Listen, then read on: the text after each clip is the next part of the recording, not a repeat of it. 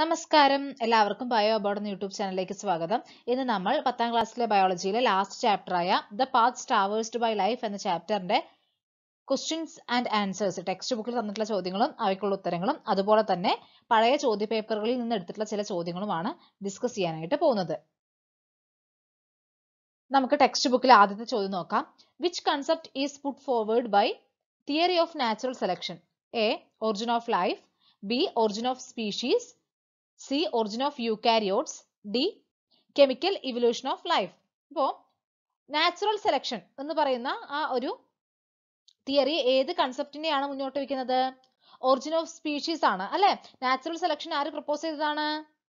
Theory of natural selection Darwin propose ചെയ്ത തിയറിയാണ്. Darwin theory of natural selection വഴി എന്താണ് explain ചെയ്യുന്നത്? ഒരു സ്പീഷീസ് ഒറിജിനേറ്റ് ചെയ്യുന്നത് എങ്ങനെയാണ് എന്നാണ് എക്സ്പ്ലെയിൻ ചെയ്യുന്നത് അല്ലെ? അപ്പൊ ബി ആണ് ഉത്തരം.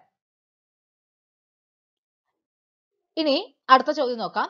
List the main concepts that indicate how the biodiversity scene today has developed from prokaryotes. പ്രോകാരിയോട്ടിൽ നിന്നാണ് യൂകാരിയോട്സ് ഉണ്ടായിട്ടുള്ളത് എന്നും അതുപോലെ തന്നെ ഇന്ന് കാണുന്ന പല ജീവജാലങ്ങളും ഉണ്ടായിട്ടുള്ളത് എന്നും നമ്മൾ മനസ്സിലാക്കി അല്ലെ? അപ്പൊ നമുക്കറിയാം നമ്മുടെ ചുറ്റുപാടിലും ഒരുപാട് ജീവജാലങ്ങളുണ്ട്. അപ്പോൾ ഈ ഒരു ബയോഡൈവേഴ്സിറ്റി എങ്ങനെയാണ് ഉണ്ടായത് എന്നാണ് നമ്മളിവിടെ എക്സ്പ്ലെയിൻ ചെയ്യേണ്ടത്. ആദ്യം പ്രോകാരിയോട്സിൽ നിന്നും ആരുണ്ടായി? യൂകാരിയോട്സ് ഉണ്ടായി. ദെൻ യൂകാരിയോട്സിൽ നിന്നും കൊളോണിയൽ ഫോംസ് ഉണ്ടായി അല്ലെ? കോളനികൾ ഉണ്ടായി. പിന്നെ അവിടെ നിന്ന് മൾട്ടിസെല്ലാർ ഓർഗാനിസംസ് ഉണ്ടായി.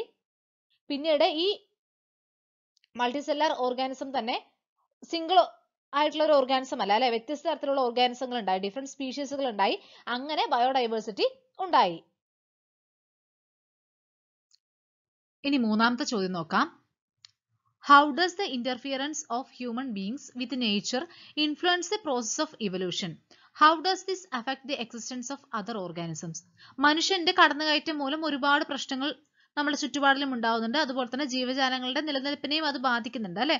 അപ്പൊ അതെങ്ങനെയാണ് എന്നുള്ളതാണ് ചോദിച്ചിരിക്കുന്നത്. ഇപ്പൊ നമ്മൾ എവല്യൂഷണറി പോയിന്റിൽ തിങ്ക് ചെയ്യുകയാണെങ്കിൽ ഒരുപാട് ഓർഗാനിസങ്ങളുടെ എക്സ്റ്റൻഷന് മനുഷ്യന് കാരണമായിട്ടുണ്ട് അല്ലെ? മനുഷ്യൻ കാരണം ഒരുപാട് ജീവജാലങ്ങൾ നശിച്ചു പോയിട്ടുണ്ട്. ഇനി നമ്മൾ മറ്റുള്ള ഓർഗാനിസങ്ങളുടെ നിലനിൽപ്പിനെ കുറിച്ച് ചിന്തിക്കുകയാണെങ്കിൽ അതും ഇതേ എഫക്റ്റ് തന്നെയാണ് അല്ലെ? അതായത് ഒരുപാട് ജീവജാലങ്ങളുടെ എണ്ണം കുറയുകയാണ് ചെയ്തിരിക്കുന്നത്. ഇപ്പൊ എക്സ്റ്റെന്റ് ആയി പോയ ഒരുപാട് ഓർഗാനിസങ്ങൾ ഉണ്ട്. അതുപോലെ തന്നെ നമ്പർ കുറഞ്ഞ ഒരുപാട് ഓർഗാനിസങ്ങളും ഉണ്ട്. അപ്പൊ ബയോഡൈവേഴ്സിറ്റി ഒക്കെ ഈ മനുഷ്യന്റെ ഇടപെടൽ കാരണം, ഇന്റർഫിയറൻസ് കാരണം കുറഞ്ഞുകൊണ്ടിരിക്കുന്ന ഒരു സാഹചര്യമാണ് ഉള്ളത്. നാലാമത്തെ ചോദ്യം നോക്കാം. What are the evidences that substantiate theories of evolution? Identify and explain. Evolution സംഭവിച്ചു എന്നുള്ളതിനുള്ള തെളിവുകൾ എന്തൊക്കെയാണ് എന്നാണ് ചോദിച്ചിരിക്കുന്നത്. ഒന്ന് ഫോസിൽസ് ആണ് അല്ലെ? ഫോസിൽസ് സ്റ്റഡി ചെയ്യുന്നതിലൂടെ നമുക്ക് എന്തൊക്കെ മനസ്സിലാവുന്നുണ്ട്? ആദ്യം ഉണ്ടായിട്ടുള്ള ഫോസിലുകൾക്ക് സിമ്പിൾ സ്ട്രക്ചർ ആണുള്ളത്. പുതിയതായിട്ട് ഉണ്ടായിട്ടുള്ള ഫോസിലുകൾക്ക് കോംപ്ലക്സ് സ്ട്രക്ചർ ആണുള്ളത്.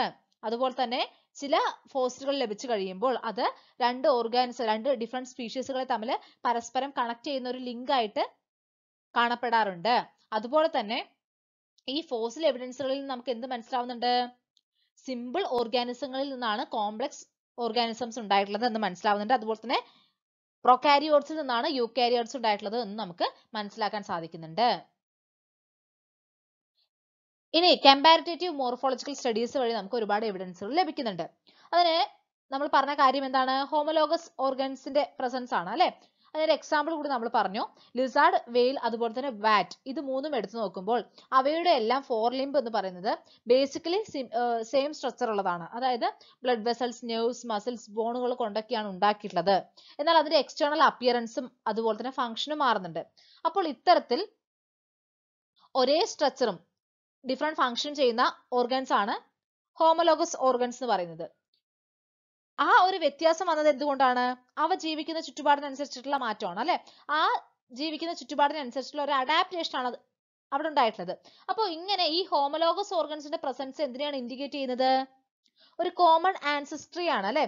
കോമൺ ആൻസിസ്ട്രിയിൽ നിന്ന് ഇവോൾവ് ചെയ്ത് വന്നതുകൊണ്ടായിരിക്കണം ഇവയ്ക്കെല്ലാം ഇങ്ങനെ ബേസിക്കലി സിമിലർ സ്ട്രക്ചർ ഉള്ള ഓർഗൻസ് കാണപ്പെടുന്നത് എന്ന് നമുക്ക് മനസ്സിലാക്കാൻ സാധിക്കുന്നു. ദെൻ അടുത്തതാണ് biochemical and physiological evidence. Biochemical and physiological evidence എന്ന് പറയുമ്പോൾ നമ്മളുടെ ശരീരത്തിൽ നടക്കുന്ന ഒരുപാട് ഫിസിയോളജിക്കൽ പ്രോസസ്സുകളും അതുപോലെ തന്നെ കെമിക്കൽ സബ്സ്റ്റൻസുകളും ഒക്കെ എടുത്തു നോക്കുകയാണെങ്കിൽ ഒരുപാട് സിമിലാരിറ്റീസ് ഡിഫറെന്റ് ഓർഗാനിസങ്ങൾ തമ്മിൽ കാണിക്കുന്നുണ്ട് അല്ലെ. എല്ലാ ഓർഗാനിസങ്ങളിലും കെമിക്കൽ റിയാക്ഷൻസിനെ കൺട്രോൾ ചെയ്യുന്നത് എൻസൈംസ് ആണ്. എനർജി ATPയുടെ രൂപത്തിലാണ് സ്റ്റോർ ചെയ്യപ്പെടുന്നത്. പിന്നെ ഹെറിഡിറ്ററി ട്രൈറ്റ്സിനെ ഒക്കെ ഡിറ്റർമൈൻ ചെയ്യുന്നത് ജീൻസ് ആണ്. ദെൻ ബേസിക് സബ്സ്റ്റൻസുകൾ ഏതൊക്കെയാണ്? കാർബോഹൈഡ്രേറ്റ്സ്, പ്രോട്ടീൻ, ഫാറ്റ് പോലെയുള്ള സബ്സ്റ്റൻസുകളാണ് ബേസിക് സബ്സ്റ്റൻസുകൾ. അപ്പൊ ഇതൊക്കെ നോക്കുന്ന സമയത്ത് ഒരു കോമൺ ആൻസിസ്റ്ററിൽ നിന്നാണ് എല്ലാ ഓർഗാനിസങ്ങളും ഇവോൾവ് ചെയ്ത് വന്നിട്ടുള്ളത് നമുക്ക് വിശ്വസിക്കേണ്ടതായിട്ട് വരുന്നു. അടുത്തതാണ് മോളിക്യുലാർ ബയോളജി വഴി ലഭിക്കുന്ന എവിഡൻസുകൾ. അപ്പൊ അതിന് നമ്മൾ എന്താ ചെയ്യുന്നത്? പ്രോട്ടീനുകളുടെ സ്ട്രക്ചർ ഒക്കെ കമ്പയർ ചെയ്യുക ചെയ്യുന്നത് അല്ലെ. അപ്പോൾ ഇങ്ങനെ നമ്മള് മനുഷ്യനിലെ ഹീമോഗ്ലോബിനിലെ ബീറ്റാ ചെയിനിലെ അമിനോ ആസിഡുകളും അതുപോലെ തന്നെ മറ്റുള്ള ചില ഓർഗാനിസങ്ങളിലെ ഹീമോഗ്ലോബിനിലെ ബീറ്റാ ചെയിനിലെ അമിനോ ആസിഡുകളും തമ്മിൽ കമ്പയർ ചെയ്യുന്ന സമയത്ത് ചിമ്പാൻസിയും മനുഷ്യനും ഒരുപാട് സിമിലാരിറ്റീസ് കാണിക്കുന്നുണ്ടെന്ന് മനസ്സിലായി അല്ലെ. കാരണം ചിമ്പാൻസിയിലും മനുഷ്യനിലും ഒരു ചേഞ്ചും ഇല്ല, ആ അമിനോ ആസിഡുകളുടെ അറേഞ്ച്മെന്റിൽ ഒരു ചേഞ്ചും കാണപ്പെടുന്നില്ല. അപ്പോൾ ഇത്തരത്തിൽ ഈ പ്രോട്ടീനുകളുടെ സ്ട്രക്ചർ നോക്കി കഴിഞ്ഞാൽ നമുക്ക് ഇവല്യൂഷൻ നടന്നിട്ടുണ്ടോ ഇല്ലയോ എന്നുള്ളതിന് തെളിവ് ലഭിക്കുന്നുണ്ട്. നമുക്കിനി പഴയ ചോദ്യ പേപ്പറുകളിൽ നിന്നും എടുത്തിട്ടുള്ള ചില ചോദ്യങ്ങൾ നോക്കാം. First question, identify the word pair relation and filling the blanks. അപ്പൊ ബന്ധം നോക്കിയിട്ട് ഈ വിട്ടിട്ടുള്ള ഭാഗം പൂരിപ്പിക്കാനാണ് പറയുന്നത്. Monkeys, സെർക്കോപിത്തിക്കോയിഡെ, chimpanzee dash. Oparin, theory of chemical evolution, Hugo de Vries dash. Monkeys, സെർക്കോപിത്തിക്കോയിഡെ എന്ന് പറയുന്ന കാറ്റഗറിയിലാണ് വരുന്നത് അല്ലെ. എന്നാൽ ചിമ്പാൻസീസ് ഒക്കെയോ? ചിമ്പാൻസി, മനുഷ്യൻ, ഒറാങ്കുട്ടാൻ എല്ലാം വരുന്നത് ഹൊമിനോയിഡയിലാണ് അല്ലെ. Then Oparin, theory of chemical evolution. ഒപ്പാരിനും ഹാൽഡേനും കൂടിയാണ് theory of chemical evolution propose ചെയ്യുന്നത് അല്ലെ. ഹ്യൂഗോ ഡീവ്രിസ് പ്രപ്പോസ് ചെയ്ത തിയറി ഏതാണ്? മ്യൂട്ടേഷൻ തിയറി ആണ് അല്ലെ. മ്യൂട്ടേഷൻ തിയറി ആണ് ഹ്യൂഗോ ഡീവ്രിസ് പ്രപ്പോസ് ചെയ്തത്. അദ്ദേഹം ആ തിയറിയിൽ എന്താണ് പറഞ്ഞത്? മ്യൂട്ടേഷൻ ആണ് പുതിയ സ്പീഷീസുകൾ ഉണ്ടാവാനായിട്ട് കാരണം എന്ന് പറഞ്ഞു അല്ലെ. മ്യൂട്ടേഷൻ എന്ന് പറഞ്ഞു കഴിഞ്ഞാൽ ജീനുകളിൽ പെട്ടെന്നുണ്ടാവുന്ന മാറ്റങ്ങളാണ്. അത് നെക്സ്റ്റ് ജനറേഷനിലേക്ക് പോവുകയും ചെയ്യുന്നുണ്ട്. അപ്പോൾ ഇത്തരത്തിലുള്ള മ്യൂട്ടേഷൻസ് ആണ് എന്തിന് കാരണം എന്ന് പറഞ്ഞു? പുതിയ സ്പീഷീസുകൾ ഉണ്ടാവാൻ കാരണമെന്ന് ഹ്യൂഗോ ഡീവ്രിസ് പറഞ്ഞു. ആ തിയറിയാണ് mutation theory.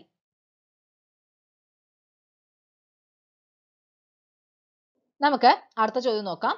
Analyse the illustration and answer the questions. ഈ ഇല്ലുസ്ട്രേഷൻ നോക്കിയിട്ട് ചോദ്യങ്ങൾക്കുള്ള ഉത്തരങ്ങൾ കണ്ടുപിടിക്കാനാണ് പറഞ്ഞിരിക്കുന്നത്. ആന്ത്രോപോയിഡെ, ഹൊമിനോയിഡെ ഡാഷ്. അപ്പൊ ആദ്യത്തെ ചോദ്യം എന്താണ്? ഈ ഒന്നാമത്തത് എന്താണ് എന്ന് കണ്ടുപിടിക്കണം അല്ലെ. ഒന്നാമത്തത് എന്താണ്? സെർക്കോപിത്തിക്കോയിഡെ ആണ് അല്ലെ. ആന്ത്രോപോയിഡെ എന്ന് പറയുന്ന ഈ ഒരു ഗ്രൂപ്പിൽ നിന്നാണ് ഹൊമിനോയിഡെയും അതുപോലെ തന്നെ സെർക്കോപിത്തിക്കോയിഡെ ഈ രണ്ട് ഗ്രൂപ്പുകളും ഇവോൾവ് ചെയ്ത് വരുന്നത്. സെർക്കോപിത്തിക്കോയിഡെ എന്ന് പറയുന്നത് മങ്കീസ് എല്ലാം വരുന്ന കാറ്റഗറിയാണ്. എന്നാൽ ഹൊമിനോയിഡെ എന്ന് പറയുന്നത് മനുഷ്യനും ചിമ്പാൻസിയും എല്ലാം വരുന്നതാണ്. അപ്പൊ നമ്മുടെ സയന്റിഫിക് നെയിം ഹോമോസാപ്പിയൻസ് ആണ് അല്ലെ. അത് ഓർത്തു വെക്കുക.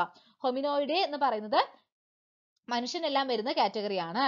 എന്നാൽ സെർക്കോപിത്തിക്കോയിഡെ മങ്കീസ് വരുന്നതാണ് അല്ലെ. What are the features that differentiate between groups 1 and 2? ഈ രണ്ട് ഗ്രൂപ്പുകളെയും തമ്മിൽ ഡിഫറൻഷിയേറ്റ് ചെയ്യുന്ന ഫീച്ചേഴ്സ് എന്തൊക്കെയാണ് എന്ന് എഴുതാനാണ് പറയുന്നത്.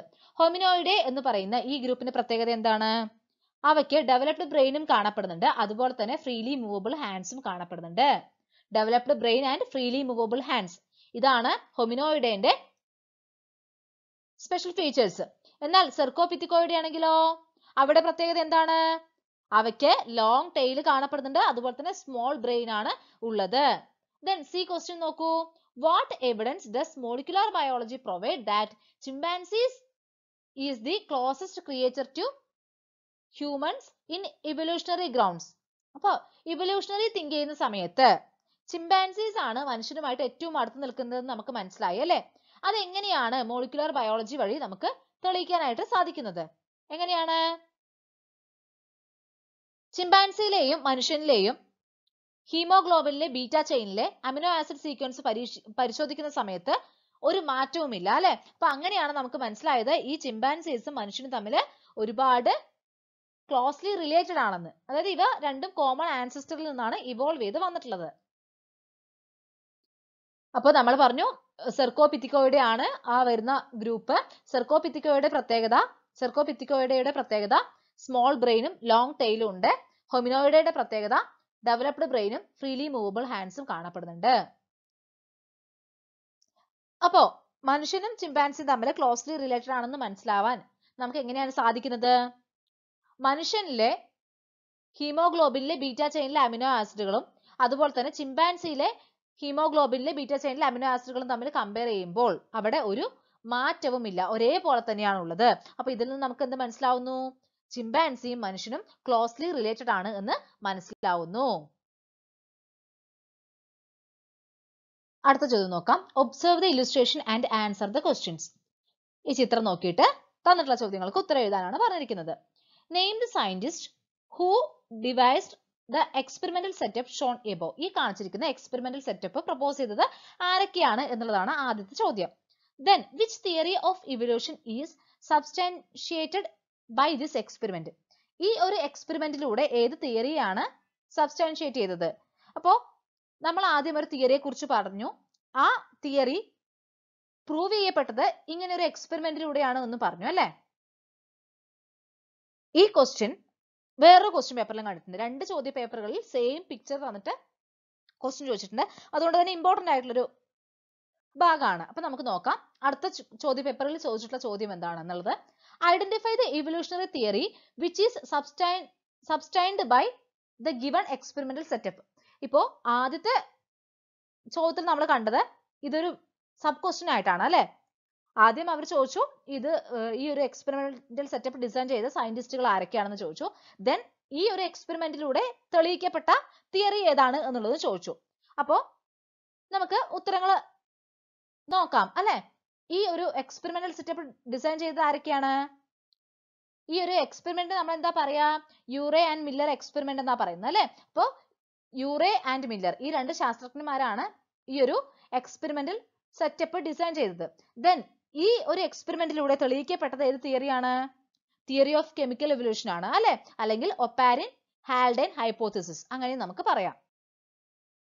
സ്റ്റാൻലി മില്ലർ ആൻഡ് ഹറോൾഡ് യൂറേ ഈ 2 ശാസ്ത്രജ്ഞന്മാരാണ് ഈ ഒരു എക്സ്പെരിമെന്റ് ഡിസൈൻ ചെയ്തത്.